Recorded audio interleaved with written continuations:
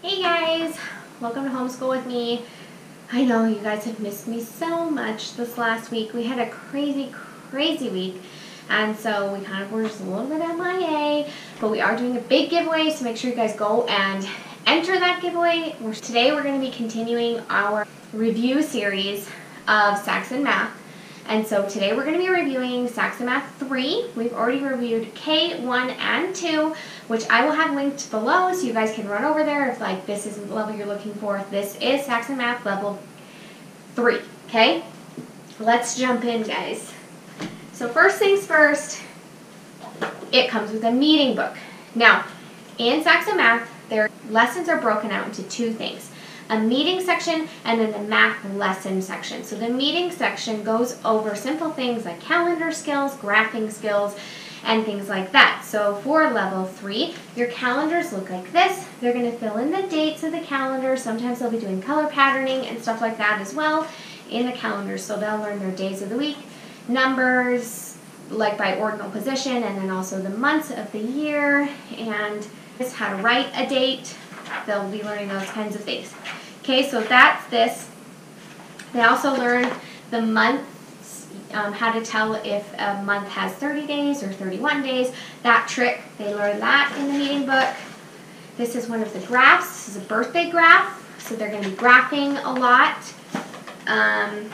See, number words and measurements, counting strips. So these are ways that we learn, it's like a memorization strip that they use. It's a method they use to learn how to memorize, how to count by certain numbers, like 2s, 5s, 10s, 7s, like they do everything. You learn how to count by every single number. It makes multiplication a lot easier to transition into that. So you have a bunch of counting strips, and then they also have a number line at the end of the book. So you use this at the beginning of your lesson every single day. So let's just jump right into a lesson and I can show you what it's like. Okay, so your book looks like this. This little gray box, this gray box is kind of what to do beforehand, how to set it up, what you need to prepare for the lesson.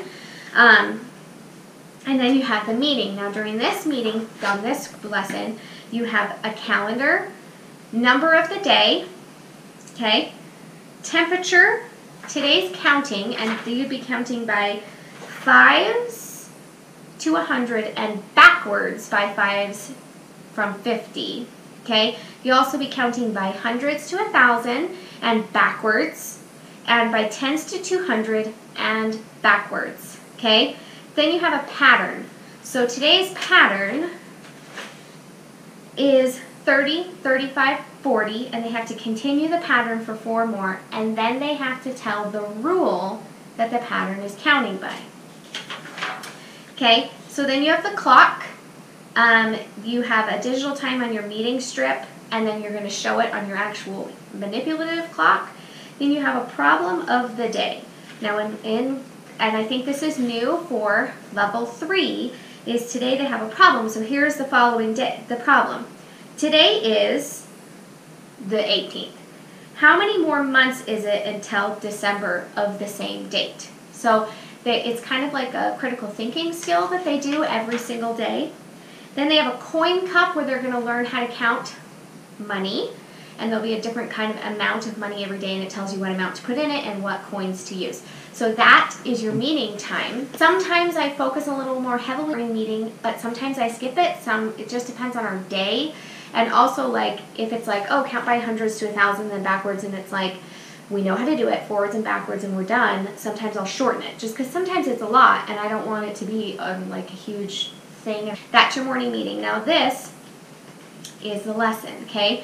So they have the lesson part here, and it's written out exactly how you would tell your student how to learn it. So in bold, it tells you what to say to your student. Today, you will learn how to order numbers to 100. And then it'll tell you what to do. Write 13 and 31 on the chalkboard. Both of these numbers use digits 1 and 3. Are they the same number? Then they answer, you say, why not? Which is the greater number? And so it kind of starts the conversation with you, and it literally, it walks you through every single step. It tells you what to draw on the chalkboard. I did find it helpful in Saxon Math 3 to actually have a whiteboard. That was a big thing I remember with Saxon Math Level 3 was the whiteboard was very, very helpful. We just got a simple, cheap one at IKEA. It doesn't have to be super expensive or magnetic. It's not magnetic. It would have been nice to get a magnetic one because you can use it for all about spelling tiles too.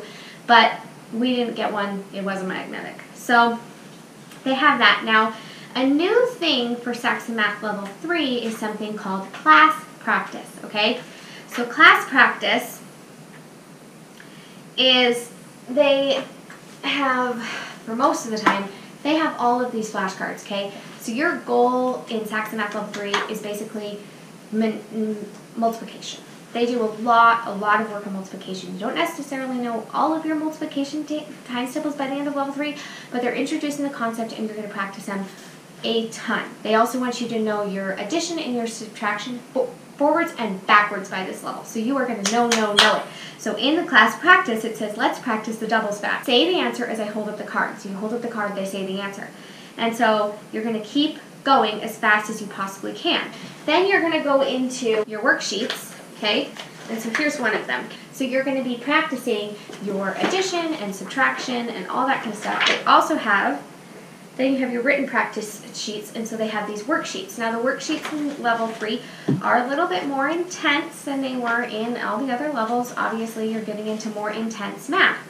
So they do have two sides. They have, so this is like complete 7A and 7B, and I'm like, no. So we only do one side of the worksheet. Sometimes we don't do the worksheet. It kind of just depends. The worksheet is good in Saxon Math because what Saxon Math does is it like gives them the one lesson and it introduces it, and then it doesn't really hit it again because they're assuming that you're working through it with your worksheets. So as long as you are really making sure that the things that you are teaching in the lesson are sticking and really holding on and they have practice in other ways, you don't necessarily have to use the worksheets, but you do have to make sure that those mathematic concepts that they are learning in the lessons are really sticking and they understand them and they have practice of them. Easiest way is to use the worksheet they've already provided to you, but if you have another way, I say go for it and skip the worksheet if you don't want to do it. There are a lot of manipulatives, and in Saxon Math Level K, I review most of them. I have a couple other videos with math manipulatives because I'm obsessed with math manipulatives and I'm always looking for new, fun ways. So I will link all the videos where I do that below, and I will also link your Saxon Math K manipulative kit if you just want to buy the one that Saxon Math puts together. It works from K to 3, so this is the last year. You don't use a lot of the manipulatives in this year, but you do still use them. And that's Saxon Math Level 3. My recommendation is I do really like the program. It still has a lot of worksheets, but I think you can get away without doing the worksheets. I have in the past, and I feel like Malia is extremely good at math, so I don't think it's necessary. There's definitely ways you can pull in more hands-on fun activities for them. So if you want more videos like this video, make sure you guys are subscribed. And if you're already subscribed, make sure you hit the notification bell so you guys get notified every time I post a video. Comment below if you guys like Saxon Math, if you don't like Saxon Math, if you have questions, or if there's a math curriculum you would like me to review. So just let me know, guys. See you later.